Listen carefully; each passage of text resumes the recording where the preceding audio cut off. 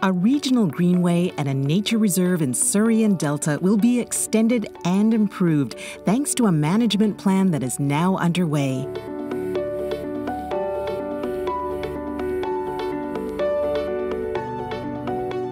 The existing Delta South Surrey Greenway stretches 6.6 kilometres from Mud Bay Park in Surrey to 64th Avenue in Delta.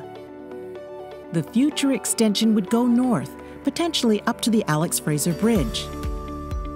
Mud Bay Park offers Greenway users a sweeping view of Boundary Bay. From there, Greenway users can travel north through fields and forest. This corridor is part of a new regional plan for a network of greenways connecting residents to protected natural areas. There's about 80,000 users on the regional greenway.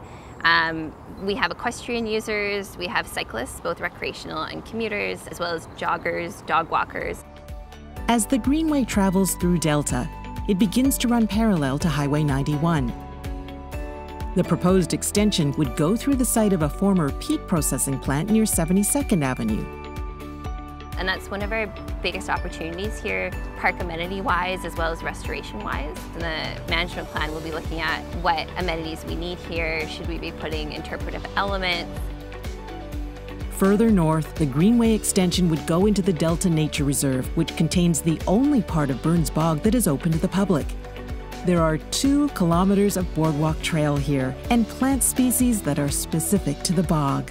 You will find remnants of sphagnum ecosystems here, and you'll see many different types of wetland treed communities in this portion of the bog. One of the developments that has happened over the past 30 years has been the development of transportation corridors in and around the bog.